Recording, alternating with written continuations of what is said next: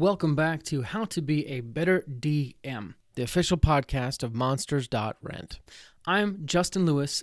And I'm Tanner Wayland. And we are here to help you tell better stories for yourself and your players as you dungeon master sessions of D&D, Dungeons & Dragons.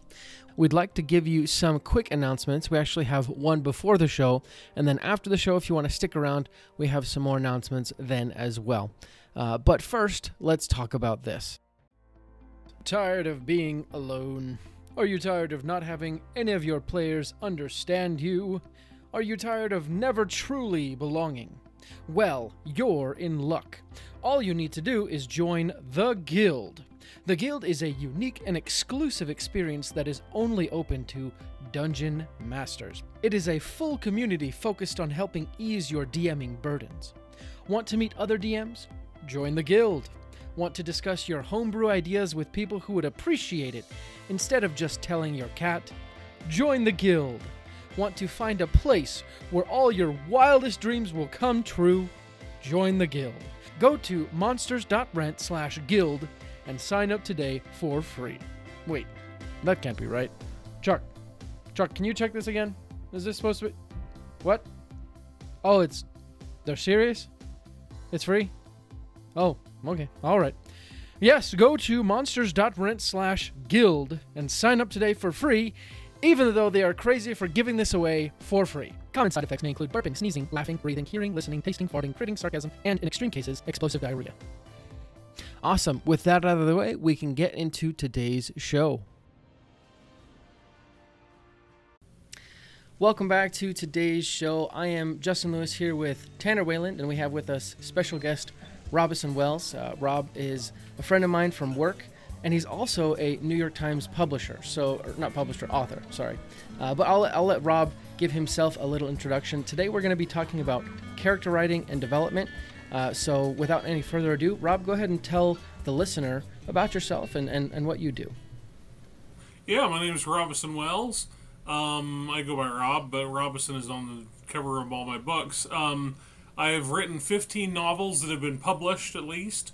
My most recent book hit the New York Times bestseller list. That came out in 2019, but my first book came out in 2003, so I've been at this for a while, and written a lot of stuff. I started out, my first book was actually a romantic comedy, and then I went into suspense, and then I hit the big time writing the dystopian young adult genre in about 2009, right when Hunger Games came out, and that's when I really started to take off.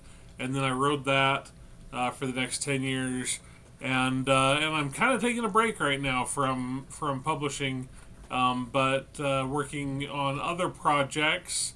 I am currently spending most of my time blogging, but... Awesome, that's great. What are you writing in your blog typically? My blog is about miniature wargaming, actually. Perfect. Yeah, I've been a miniature wargamer since I was 9 years old, and I spend all of my time now focused on, at work, just like Justin.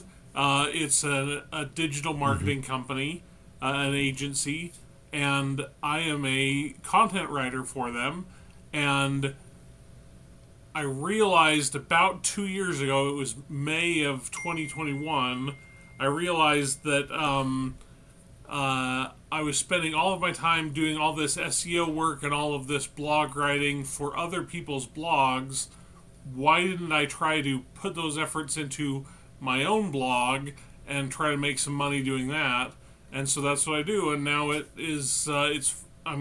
it's doing phenomenally well, and phenomenally well in my estimation. It still has a long way to go, but it's making me money, which I can't complain about, and it's fun. Excellent. I really enjoy it. That's awesome. Go ahead and drop, or just tell the listener the URL for that.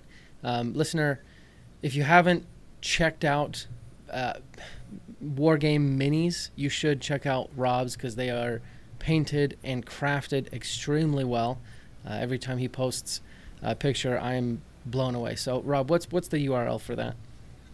Yeah, it's wargameexplorer.com. Awesome. We'll have that in the show notes. But let's get into character development. So the first question I have is, where do you start when creating characters for your books or whatever you're writing? Sure. So with my books, I always start, and everyone is different how they write them, but I start primarily with story. And because of that, when I'm writing my characters, I generally have a conflict that I want to highlight with the character. So I look at the situation, because I'm very much a plot-driven writer. So I look at the plot that I have, and then I figure out who would conflict most with this plot. So, for example, my book that is best known is called Variant, and it is about it is a young adult science fiction book about this kid who gets sent to a boarding school in the middle of nowhere where they're basically prisoners and can't leave, and so I thought, who would be in the most conflict with this situation? And I said, well, he would, if he's being confined in a prison-like school, he would most likely be a nonconformist. He would be someone who is a rugged individualist. He would be independent, and then as I work on the plot and other things come to mind, so the school is kind of run by gangs, and that individualism that I've put in him really strikes up in this, where he rebels against both the school, he rebels against the gangs, and because I find the most fun of writing characters comes from that conflict that they have with the setting. So you essentially you create a situation that would be interesting given the right character was inserted, and then you kind of create the character that would make that situation interesting. Yeah, very much so. I have an idea of where I want the plot to go, and then I think, what would make this plot more interesting, and the interest always comes from conflict. So I always try to come up with a character who's going to be conflicted. So another example, my very first book was about is a romantic comedy. It is kind of a fish out of water story. A guy who moves to a small town in New Mexico, which is a place that I used to live, and so I wanted him to be. I mean, this is going to be very stereotypical because it was my first book, and it very much follows tropes. But a fish out of water is kind of the archetype of what I'm talking about, where the story is small town, quirky characters, weird little storylines going on about small towns. So you bring in someone who is sophisticated, educated, big city, money, and introduce them into this small town, and then they're at conflict with everything. So, I mean, everyone has seen a movie like that, a fish out of water story. But that's really what I'm getting. Yeah, that's a huge idea, because if you think about it, a lot of stories is just like, hey, well, what can we make the protagonist that clashes with either the setting or the story? Like, I don't know why I thought about this, but I was like, even Cinderella, like a story like that, it's like, oh, what's the conflict? The stepmother and stepsisters, and she's not. That's like the only difference, and yet it drives the whole conflict, you know? And it's just interesting how, like, the difference that makes someone an odd man out doesn't need to be huge, but it can still drive a lot of the plot, you know? Yeah. The other thing I would add is this is a very interesting idea, especially because in Dungeons and Dragons and being a dungeon master, you almost need to craft the situation around your players, but then you have all these NPCs that you do need to kind of create situations and fit the perfect NPC into. Were there any examples in your writing where you did have a situation, oh, sorry, not a situation, but your character was moving forward and you kind of had to craft the story around them or some of their actions and things like that? I mean, sure, there's absolutely situations like that where the character is moving forward. Like, for example, my next big series after that first series variant was a series called Blackout, and it is a story. It's also a young adult, kind of post-apocalyptic, where teenagers are getting superpowers, and as the character is developing his superpowers, his main power is that he has heightened senses. He can see really well. He can hear really well. He can smell really well. It comes with side effects where, like, he gets nauseated really easily because everything smells so bad to him, and he gets headaches because he can see and hear so much. But as he gets better and better with his powers, and he is using them, he's being used by the military, kind of against his will. As he is learning better how to use these powers, you have to step up the conflict in the plot so that, and this is absolutely the same thing that you come into in Dungeons and Dragons, you never want your characters to be comfortable to the point of it being easy for them. Like, you want them to progress, but as they progress, the challenges that they meet get harder and harder. I mean, the example that I was thinking of when you were talking about Cinderella, I was thinking of Luke Skywalker. I mean, he is...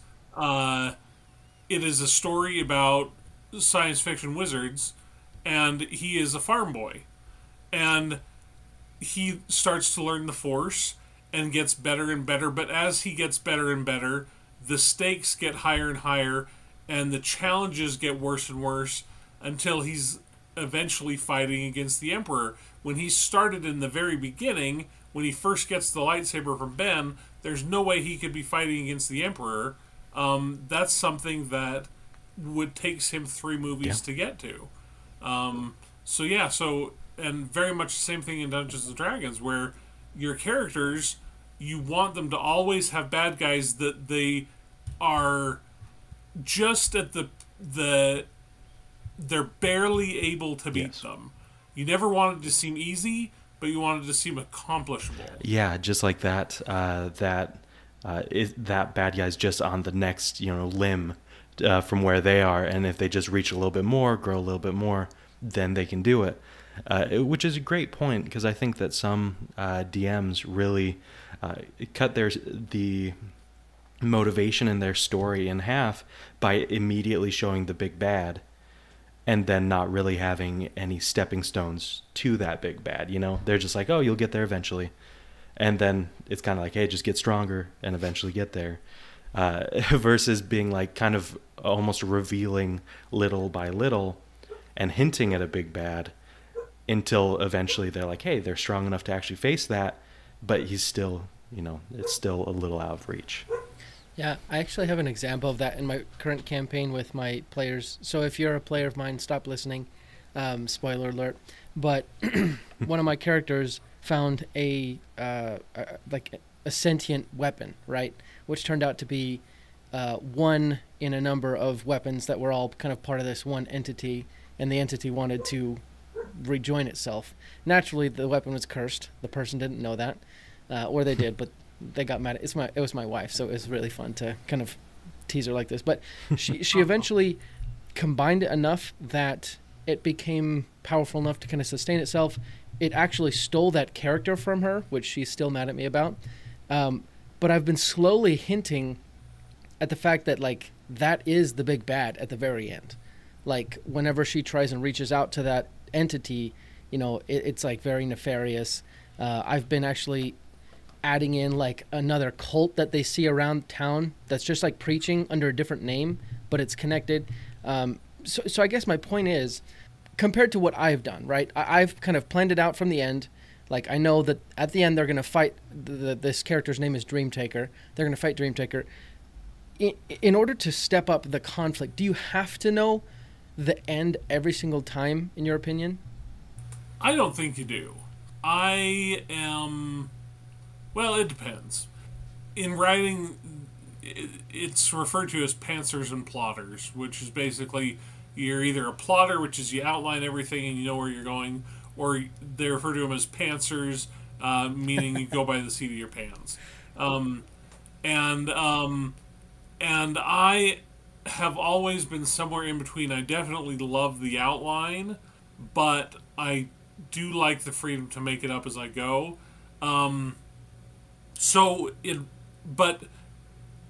I don't think that there is a solid rule to this, because I know so many people I know mystery writers who are phenomenal mystery writers.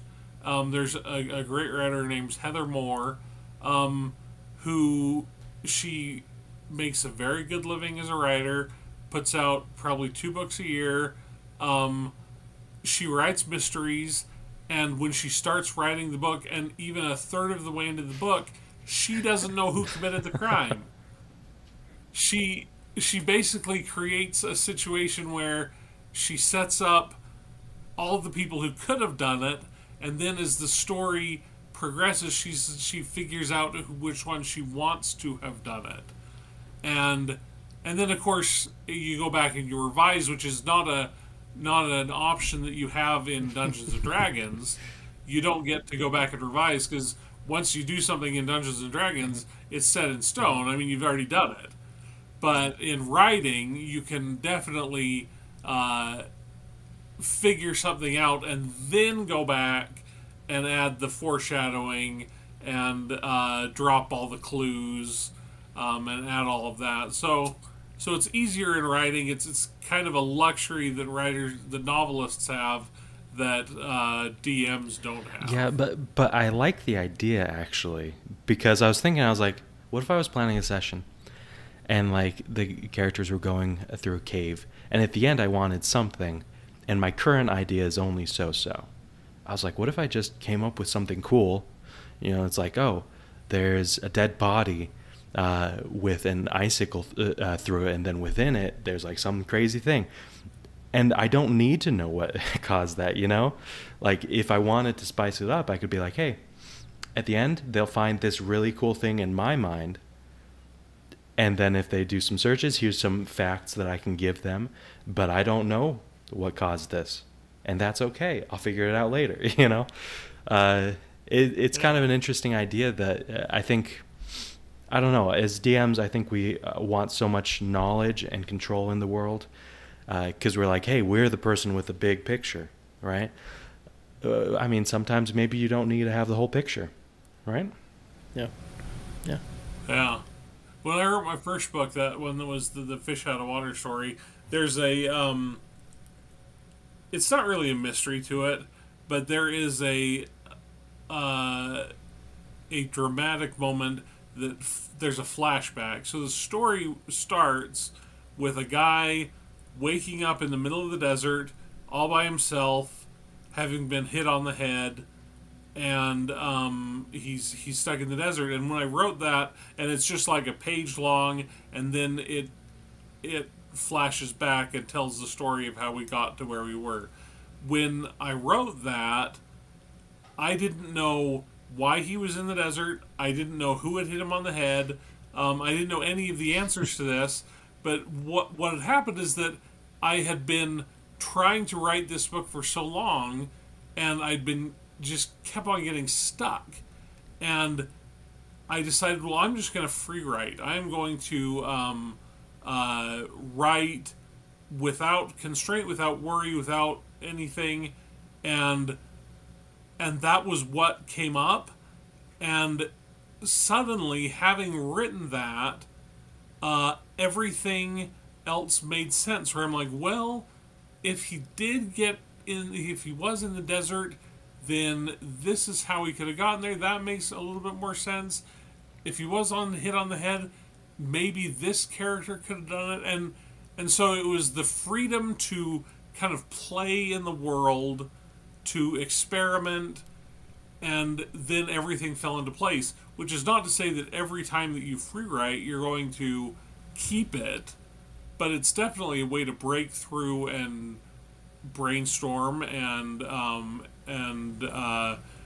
break through roadblocks and what's the writer's block. Yeah. You know, what you said there is so true, and I would even combine it with what you said previously about kind of having to walk that line between pantsing and plotting. I find in my own session prep, if I write things out too specific, I find myself stifled.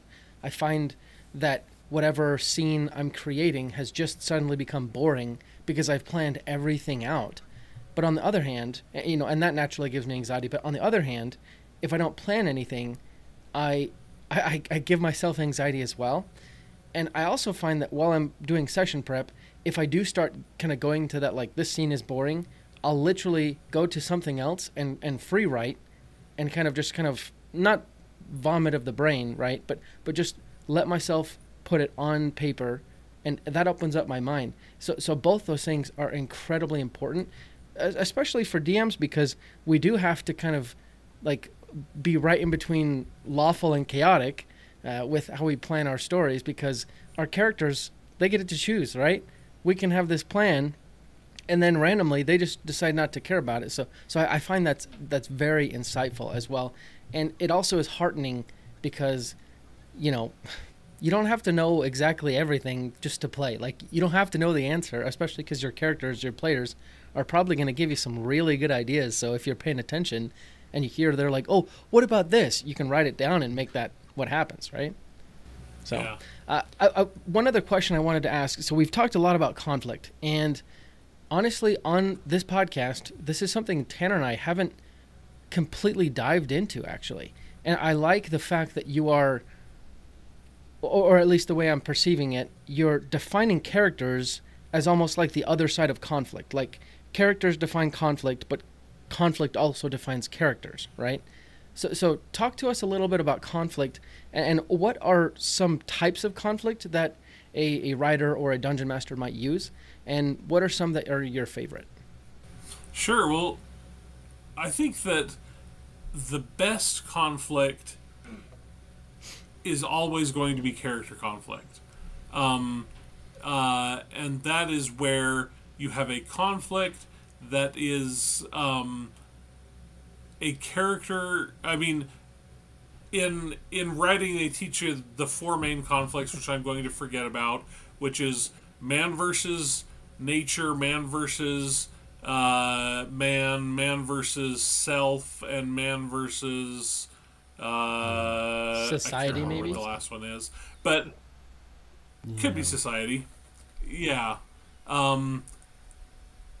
But the one that I've always found to be the most interesting is man versus self, where it is you can tell any story and have any of those conflicts. Man versus nature is obviously something like you're in a hurricane. It's Twister. It's a volcano story.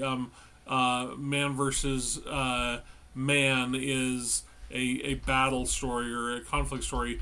But think of any of those stories. All of the best conflict is going to be man versus self. It's going to be like Lord of the Rings.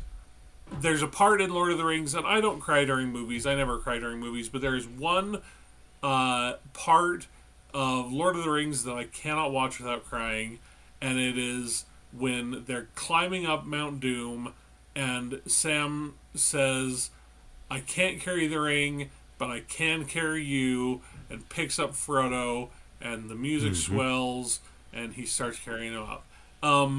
What you have right there, you've definitely got man versus nature, because you have the conflict of everything is hot and dry and hard to climb. You've got man versus man, which is they're going against Gollum and the orcs. But the big conflict that you've got right there, you've got two man versus selves right there. You don't have Sam versus Frodo, but you've got Frodo versus Frodo's darker side, and then you have Sam who triumphs over he doesn't give in to the darker side like Frodo does.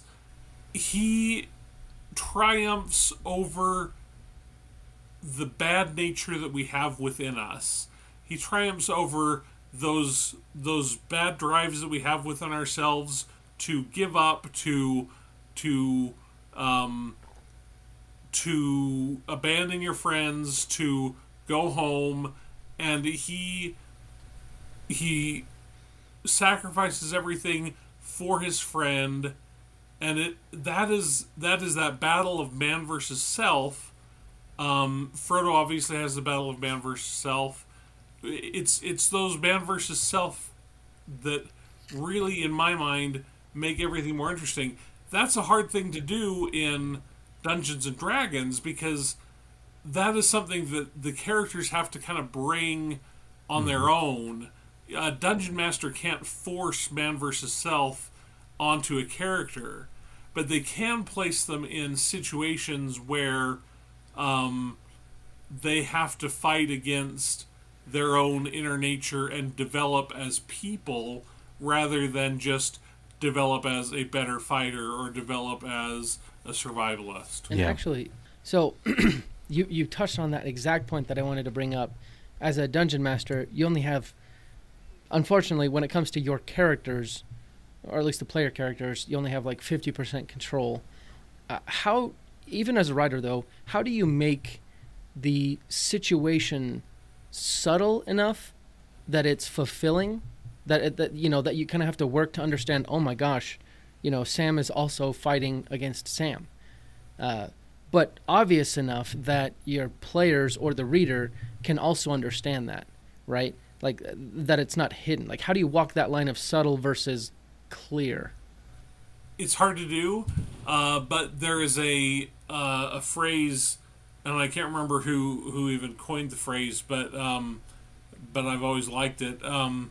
You want your climax to be surprising but inevitable, so that the end of your story, you want it to surprise your reader, but you also want the reader to say, well, there's no other way this could have happened. Like, this is perfect. This is exactly what needed to happen. And so going back to Lord of the Rings, now I've read the Lord of the Rings since my dad read them to me when I was 11 years old. But I would bet that for most people, and for me when I was 11, when Frodo is at the end and he doesn't want to throw the ring into the volcano, and then all of a sudden Gollum comes, Gollum bites off his finger, and Gollum falls into the volcano. That is a surprising thing, but you're like, it's perfect. It couldn't have happened in a better way. And that is what this surprising yet inevitable thing is. And I honestly am not a good enough dungeon master to know how to make that happen with your characters, because in books, I have again the luxury of being able to go back and revise and to put the foreshadowing in earlier, and to lay the foundation for that surprising yet inevitable thing. But I think that's what you're going for. That's the desired outcome, is this surprising yet inevitable. Yeah, I love that. Especially, it got me thinking when you were like, I'm not sure how to do that as a DM. I was thinking about it, and I was like, you know what? I think so much of having a good payoff at the end, as a dungeon master, comes with paying attention to your players' choices. You know, if you're paying attention to like, hey, maybe the player is just being the average, you know, murder hobo or whatever, you know, in their adventure. But on the other hand, if you're paying attention to the choices they make, and then at the end point, if you present them with that choice, like, hey, do the greater good option, or go for the thing you've always gone for, like the big treasure, then that could make such an interesting story where the player has to essentially narrate, hey, why does this character choose the greater good over this really good treasure that they could totally get away with, you know? Yeah. But I think you can't have that unless along the journey and at the end the DM is presenting options, like actually like good options that allow the character to kind of come out, you know? And then you can have that moment where you're like, oh, this is surprising but inevitable, because you knew the character by giving those choices early on. I would actually take it a step further and using the analogy of Lord of the Rings. Obviously, we know it's a book, but if it were real, those instances where along the way up to Mount Doom, Frodo was tested, Gollum tested Frodo or Sam, if that was reality, those wouldn't have been, you know, the author going back and saying, like, inserting those, right? Those would have been just moments where it wasn't thinking, you know, none of the characters were thinking, I'm doing this to lead up to a final thing. They're thinking, I want to see if I can do this right now. Like, they're just caring about. So I think what I mean by that is, along with what Tanner said, along the way to kind of that big emotional payoff, you provide tests, you know, not just choices, but like specific tests, you know, to try and get them to deviate from how they're acting or something like that, in hopes that maybe that would lead them on a path to a different payoff. And you know, we can even think of like Star Wars. Along the way, there were moments where Anakin Skywalker had temptations, I guess you could say, to do something non-Jedi-like. So when he eventually bowed to Lord Sidious and said, I will do whatever you ask, just save Padme, it wasn't a surprise for us because we'd seen him kill Count Dooku. We'd seen him, you know, get angry at Obi-Wan for holding him back, so, quote unquote. We'd seen him do all these things that at the moment were kind of standalone, but still tests of what was important to him. But at the end, you know, it kind of culminated, if that makes sense, right? Yeah. Yeah. And I think that the more that you put your characters in situations where they have the opportunity to make these man versus self choices, and then give them freedom to choose. I mean, obviously, your Star Wars example, there were a lot of times where Anakin could have chosen dark or light, and sometimes he chose light and sometimes he chose dark, and eventually he went all the way dark until Return of the Jedi, when he's like, well, maybe light is the way to go. But the more opportunity that you give your characters to have these choices, then you're going to, well, obviously in Dungeons & Dragons, you're going to give them the opportunity to have these good characterful conflict moments. And if you're writing books, in books we call it try-fail cycles, where you give them a challenge, and in almost all books, as you are rising to the climax of the book, it is a try-fail cycle where they try something, they fail at it, but it gets them a little bit closer. They try something else, they fail at it, things look bad, but they're a little bit closer. They try something, they fail at it, and it goes and goes and goes until they try something and they succeed, and then they win. And that's what you want to have happen, is give them opportunities to try and fail. Yeah, that it kind of like speaks to an issue with DMing, is that DMs are so cautious, and I'm right there. I'm very cautious to have my players just straight up fail. You know, like I want to throw them that bone. I want to be like, "Oh, you did it, good job, buddy." But that actually is probably hurting the story. You know? Yeah. Honestly, this speaks to kind of a larger topic of consequences for failures. Because if at those kind of junction points where they have those choices, those things that they're trying, there should be consequences for either decision. I'm having a hard time thinking of one. Sam picking up Frodo, the consequence is that Frodo still lives, because if Sam had taken the ring, he probably would have killed Frodo or something like that, right? But they both get to live. I think incorporating those into those micro decisions is also important, because if they choose wrong, there should be a lasting consequence, even if it's maybe just emotional damage or something. In the case of Anakin, he killed the Tusken Raiders. He remembered that, right? And also, they didn't show this in the movies, but they should have. He told Padme, and she should have remembered that, he killed women and children, and he's probably not the best guy to marry. Anyways, adding those consequences, I think, is kind of the next logical step. But that might be another conversation for another day. I think we've hit our time limit. I just want to say thanks so much for being here, Rob and Tanner. Any last... Thank you, Rob. Yeah, any last words for our listener, and then we'll give Rob a chance to kind of shout out any websites to find him and his wargame minis at. Tanner, Rob, anything else? I'll start, and then I'll leave the end to Rob. I think I really like this conversation, because it goes to show that so much of, we can't control what our players do for their character or how they set their character up. What we can do is kind of play like kind of the angel and devil on their shoulder and present challenges that will help them kind of flesh out who they are, so that you can then pay that off later. Anyway, I've really liked that. I love it. I would just end by saying that every time that I've had the most terrific experiences in a role-playing game, it is kind of these surprising and inevitable moments. It is where we have all been sitting around, someone does something, there's something that happens, and we're like, that is perfect, haha, we all laugh, we're like, that's terrific. Even though it might not be we won, it's like, that is exactly what needed to happen. And it doesn't necessarily mean you win. It could be a total failure.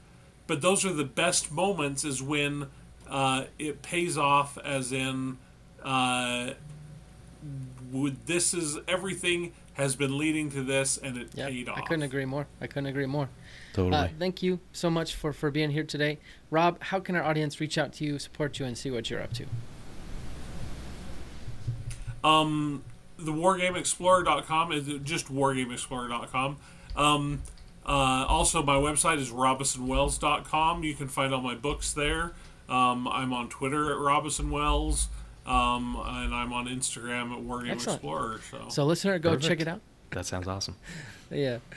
We will be back next week for another amazing episode. Listener, come back next week and hear us. But until then, let's go ahead and roll initiative. Thank you for listening to today's show. We really appreciate your support and your patronage. We have a few more announcements to go over. First, did you ever fall in love with the library as a kid? It was a place where you could experience 1,000 stories without having to buy 1,000 books. That is what Monsters.rent can do for your D&D campaign. You can rent and swap out as many quality miniature monsters and creatures for your D&D party as you could ever want, without having to buy them. You can rescue villagers from a kobold camp, or lead your party through the fighting forest, or many more adventures. We're coming out with new bundles all the time. Just sign up for our subscription to get access to your own personal library of minis. Go to monsters.rent to find out more. That's the website. Monsters, with an S, .rent. Get your library pass to a world of minis today. We also wanted to let you know that today's episode is sponsored by Stardust and Dragons. I'm going to let one of the cast of Stardust and Dragons, Christian Hatcher, and his crew tell you a little bit more about it. This August, a new adventure podcast is coming to a platform near you, filled with action, Shoot one of the two of them. We can't keep taking hits like that. drama, Everything that she's been doing, everything she's going to do, finally sets in. and stardust. Help! Help! Someone, please! Find out more about this epic odyssey at stardustanddragons.com, where adventure awaits in the stars. That's all the announcements we have today. Again, thank you so much for everything you do for us. You make this show possible. Like we said before, we'll be back next week with another great episode, and until then, let's go ahead and roll initiative.